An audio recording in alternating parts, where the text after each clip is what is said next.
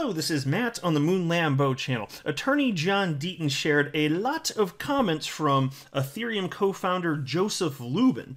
And I just think I want to run through this because it perfectly illustrates the SEC's complete absurdity. And it's got to make you wonder, what the hell kind of special treatment exactly did Joseph LUBIN have? Like, I mean, we've certainly got an idea. We know about the Ethereum free pass speech that William Hinman gave in the summer of 2018, but you'll see what I'm talking about as I get into the video. But I'm wondering, like, did he get like further special treatment beyond that?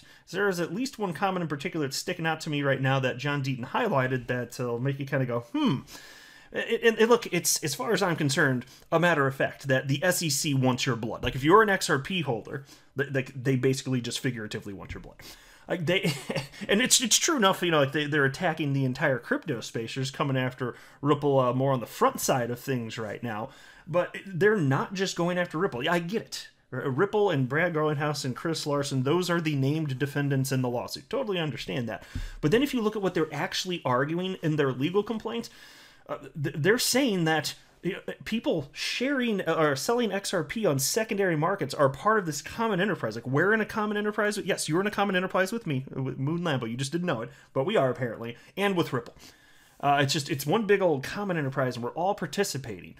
And like, it's complete and utter nonsense. Of course, we all know this, and the more we uncover, like, the more infuriating it is. And so, I hope your blood pressure's doing okay today, because it might not be by the end of this video. But before going any further, I do want to be clear. I do not have a legal or financial background of any kind. I am not offering legal or financial advice, and you definitely should not buy or sell anything because of anything that I say or write. I'm just an enthusiast who enjoys making YouTube videos about crypto topics, but just as a hobby and just for fun. And by the way, this is a quick update because I just found this to be awesome sauce here. This is from John Deaton's crypto law organization, and I shared that that they added to their website a form. It's basically it's an opportunity. Well, you still have this opportunity either way, but it's a form that is set to just basically automatically send letters on your behalf. Like, you write the letter still, but it's done, like, just all the fields right there. You type stuff up, you hit submit. It's really easy peasy. You don't have to go looking for your congressman or representative's information, and you can just send the relevant people where you live in the United States communication, basically. Well, this tool has been adopted, like, pretty wildly to this point. Take a look at this update from Crypto Law. Update: since Connect to Congress, which is the name of it, since Connect to Congress went live on October 29th, over 6,000 messages have been sent across this online tool to 517 U.S. members of Congress. Whew, that's incredible. It hasn't even been live that long, and the word's just still getting out, frankly. So I just thought I'd mention that. See, like, people in our community, the XRP community, like, we are on it, right? Like, talk about an engaged community. Like, we get the broader implications of all this. It's really incredible stuff. Like I've said many times before, the XRP community is the best community in all of crypto, hands down. So now into this. A thread of Joseph LUBIN quotes, and this comes directly from attorney John Deaton. Oh, it's gonna be a good time, or we'll have a blasty blast.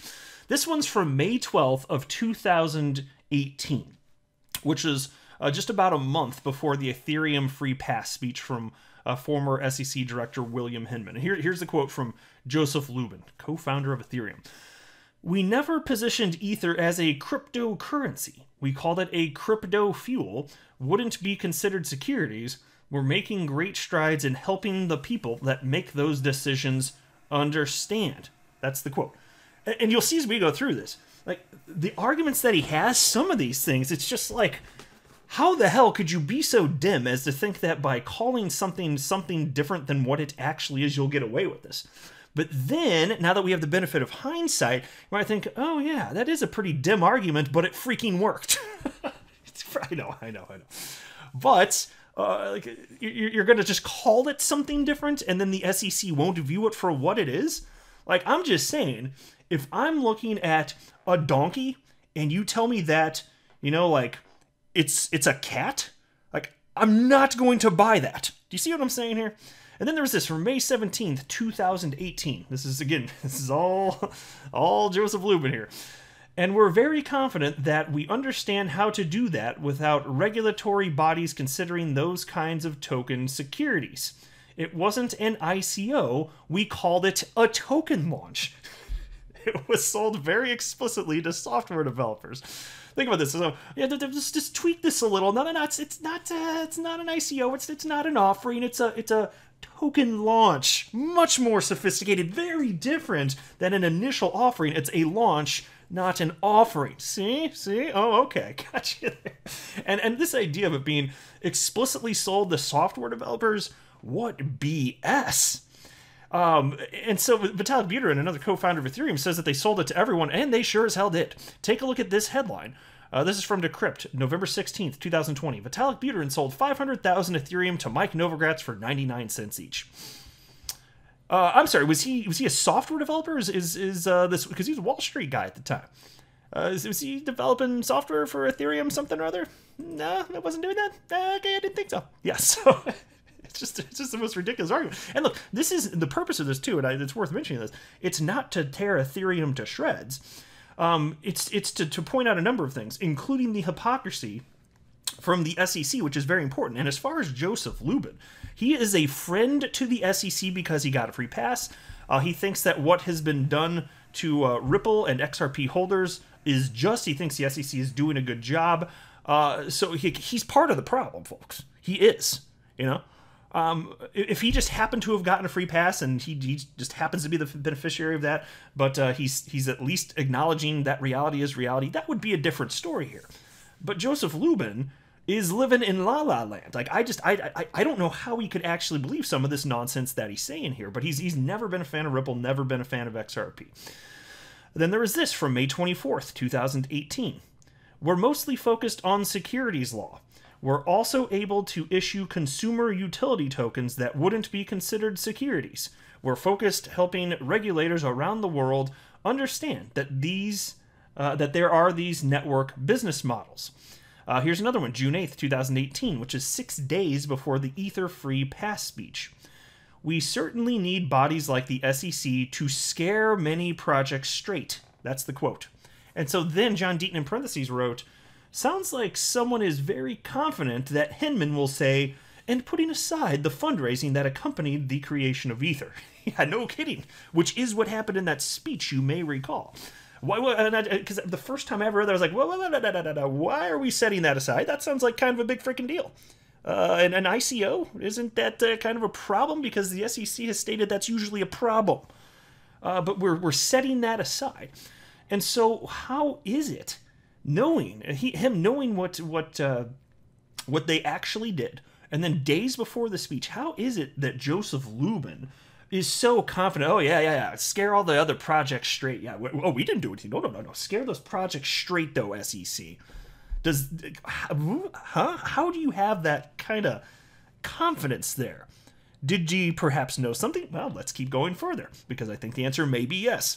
And here you go, June 14th, 2018, and I love this one. Take a look at this. And you've got to wonder, was he actually given information prior to this speech? June 14th, 2018. Joe Lubin speaks after William Hinman, former SEC Director William Hinman, at Yahoo Finance Summit, right where the Ethereum Free Pass speech was given.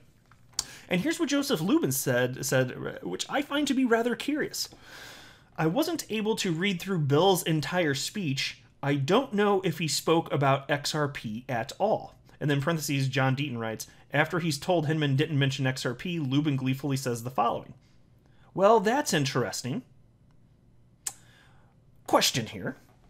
How is it, because he said here, I wasn't able to read through Bill's entire speech. Who gave you a copy of Bill's speech?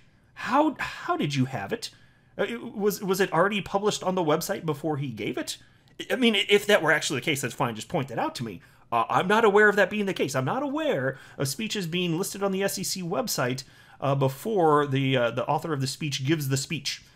So, how did you get that? You didn't get to read through the whole thing, and you don't know if XRP was included. Are you sure you didn't know whether or not XRP was included? Because again, he gleefully stated, after being told that XRP was not included in the speech, well, that's interesting.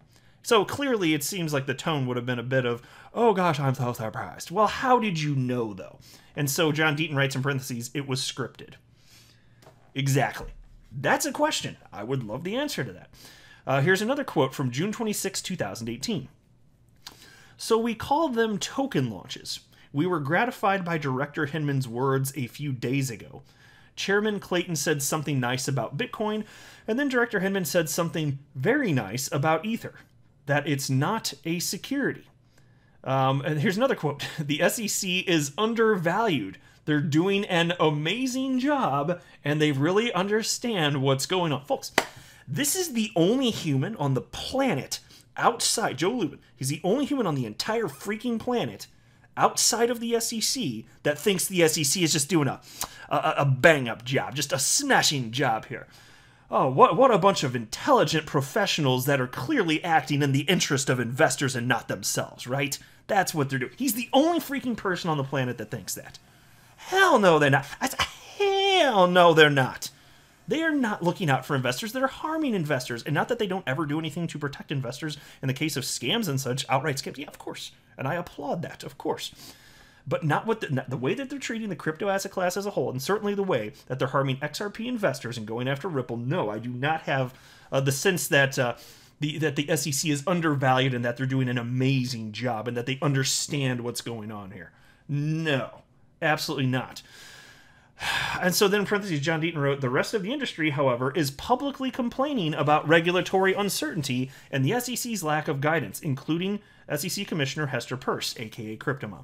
And so isn't it kind of curious? This one guy, he happens to be the only guy outside the SEC that's thrilled with what's going on, and he also happens to have gotten the golden ticket. Is that a surprise? Wow. Talk about just self-interest. My gosh. Here's another quote from July 6, 2018. So we took a little pause. It was a 7-month pause. I drove lots of the legal work. We got a piece of paper in our pocket before we actually launched the token sale. And so, look, you may have heard this quote before, too, about the piece of paper in the pocket. John Deaton has the same question as me. He wrote in parentheses, a piece of paper from where and from whom? Well, I've been wondering that, too. You got something, what'd you get? Some sort of little safety paper indicating that you're fine? From who, and, what is the reason for it? I don't know, but that means something. And it's cryptic, unfortunately, but curious. July 9th, 2018. Director Bill Hinman of the SEC a few weeks ago said some very interesting things about consumer utility tokens. He said that if you construct a consumer utility token properly, and if you market it properly, then it would not be considered a security.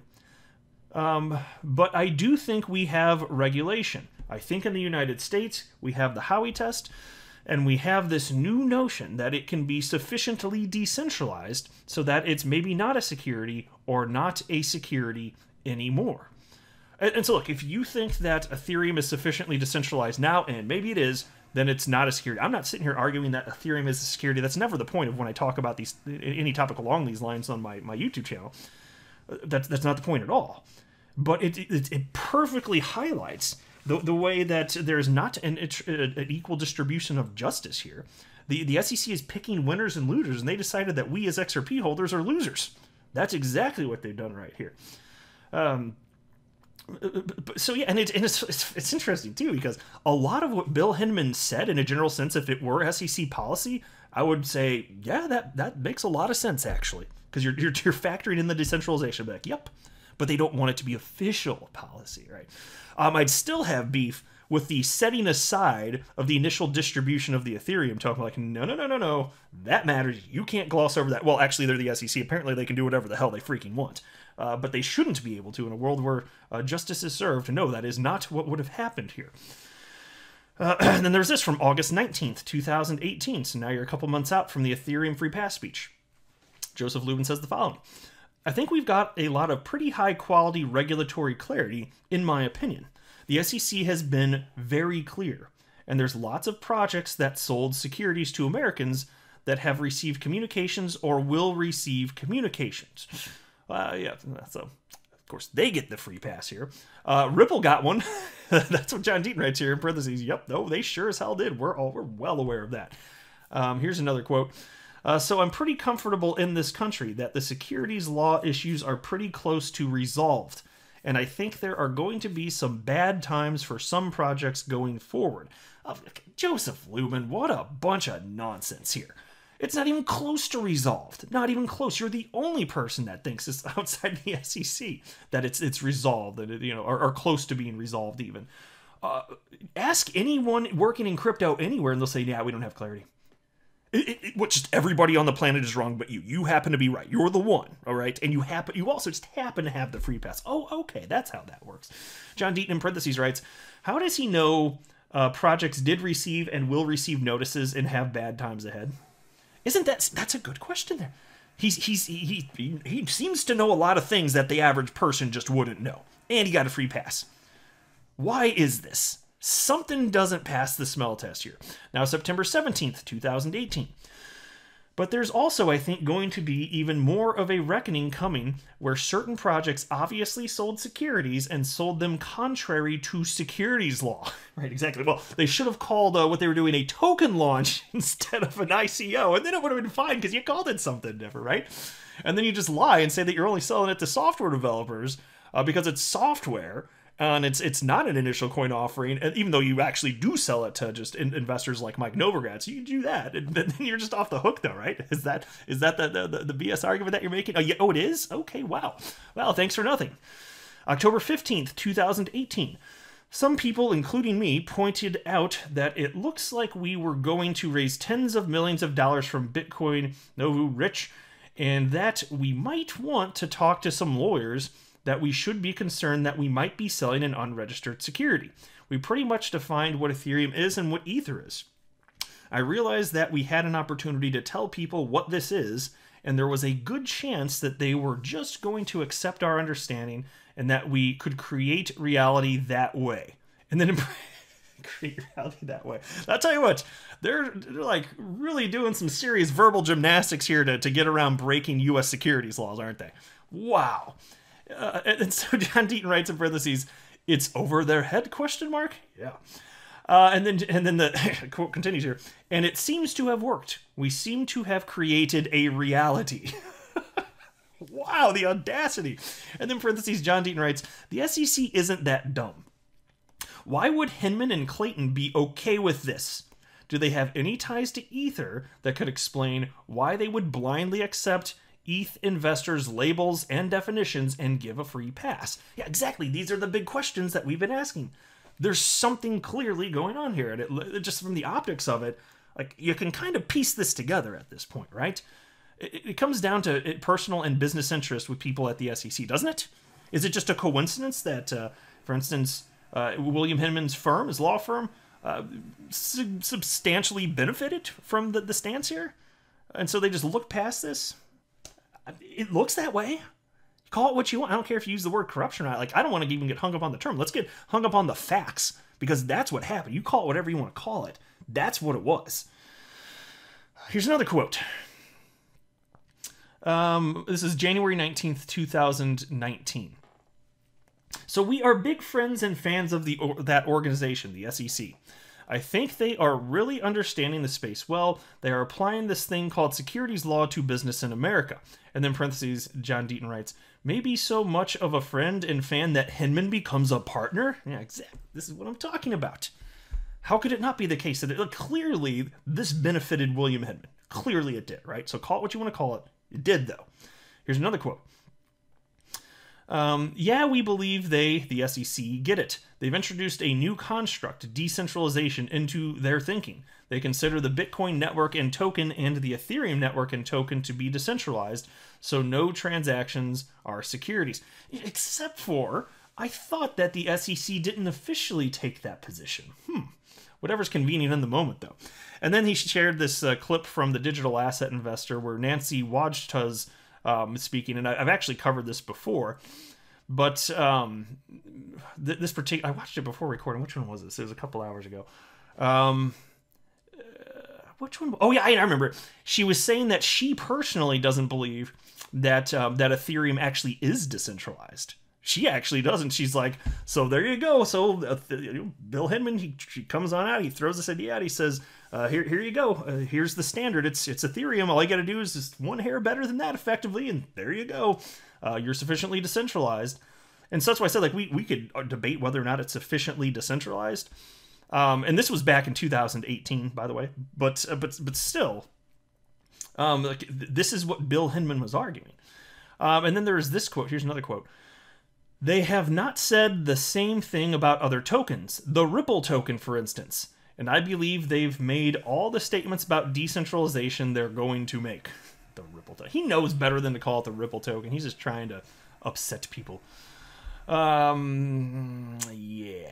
So as far as them making all the statements about decentralization they're going to make, what official statements have there even been? Like, where's this clarity that you're insisting exists? Where is it? Well, of course, the reality is you're just referencing what Bill Hinman said, and you're taking that as official SEC decree. Like, you're behaving like that, Joe Lubin. Just like the rest of the market was, too. But you can't have it both ways. Is it clarity or is it not? Is it officially from the SEC or is it not? And so then, in parentheses, John Deaton wrote, he's an SEC spokesman? Why focus on Ripple and XRP? Is he involved with a similar business model? Good question. September 15th, 2019. Ethereum 1 you could think of as a prototype. It was an impossible project that got built, and we needed to put something that we knew wouldn't be scalable. We needed to do that to figure out how to build decentralized applications and the infrastructure. Let's just pause to think about this. They built something, Ethereum, which they knew wouldn't scale, but that's a final product? Because that's supposed to be important too. You know, is the product finished? Like, think about this. The XRP ledger was fully built a long time ago. Like, funds were not raised to build out XRP and the XRP ledger. So here's this thing that would never be anything more than a functional prototype, according to Joe Lubin here. Well, isn't that something? Because again, the quote here, we knew it wasn't going to be scalable for sure. Okay. August 26, 2020. So Consensus and JP Morgan have been very friendly and collaborative for quite some time. We started to interact with them in a really concerted way around the time of the advent of the EEA, which is Ethereum Enterprise Alliance. And so here you have, obviously, JP Morgan coin versus XRP. And we also know, and I don't pretend to know the guts of this, but somehow Ethereum is competing in the realm of remittances, which is where Ripple's competing and positioning XRP as a bridge currency. So how about that? Picking winners and losers much? August 28th, 2020. 4 months before the lawsuit and after Clayton's law firm helps Consensus buy Quorum. Here's a quote. So the publicly announced applications are their interbank information network. It is essentially a messaging layer similar to what Swift does. Consensus is supporting JPM coin. You can't make this stuff up, folks. Look at how, do you see how the interests are aligning? Direct competitor to Ripple and XRP. And then Ripple is the one that gets illegally attacked by the SEC. How many coincidences before we're just like, what in the ever-loving hell? Like, what fresh hell is this? Like, this does not make sense. October 6, 2020. Ethereum's early advantage is apparent in so many ways. One is a regulatory advantage in that Ethereum and Bitcoin arrived on the scene before regulators were watching. How about that? That's kind of interesting. Now, John Deaton points out, XRP and Ripple were created 2 years before Ethereum. In fact, Vitalik Buterin interned at Ripple, as John Deaton here points out, and that is true. In fact, he was sleeping on the couch of Stefan Thomas for a couple weeks. Stefan Thomas, former CTO of Ripple, so it was in the earliest of days. And really, Vitalik Buterin, like, where he got the idea for Ethereum was from his time spent interning at Ripple. Like, that's where it came from. He's not the one that came up with the idea. He's the one that created it and executed it, so credit where it's due, that's fine. But it's amazing. Like, how the degree to which, the crypto asset class globally has been so heavily impacted just as a result of the existence of Ripple and that core group of people from the earliest of days. It's astonishing, really. It really is. I've always just found it to be absolutely amazing. There are going to be so many movies about this stuff in the future. You just wait. Yeah, this is absolutely going to be covered. Here's another quote.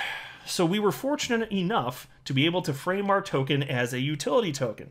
And then parentheses, John Deaton writes, everyone knows Ethereum was the first ICO, and Ethereum architect Steve Narioff, who came up with Ethereum as crypto fuel, has admitted on camera that they violated securities law, and then he's got a clip of that. And so then there's this, and it's just, by the way, just before moving on from that, it's basically more of the same crap of we're just going to call something different than what it actually is, so that way that's what reality is now. That's pretty much it. Like, and Joe Lubin was even talking about how they basically molded and sculpted what they believe reality is, and they've gotten away with it to this point. June 27th, 2017, this is the last one. We thought it was possible we would land at JFK on a certain day and the FBI would tackle us to the tarmac. And then John Deaton writes, Ether's successful fundraising started the ICO craze. A fact, not an opinion. I don't think today's ETH is a security, but I know today's XRP is not. Golf clap for attorney John Deaton, everybody. And so, by the way, so like that is kind of like a funny comment about the FBI just like tackling you on the tarmac. I get it. It's like they're half serious though. I've heard stuff like that from Ripple employees too, so I can understand that. But it's just funny, like from that comment to a year later, just less than a year later from that the day of that comment, Ethereum free pass, you're all good. It's just fascinating. Life's weird, folks. So we're just gonna keep talking about it.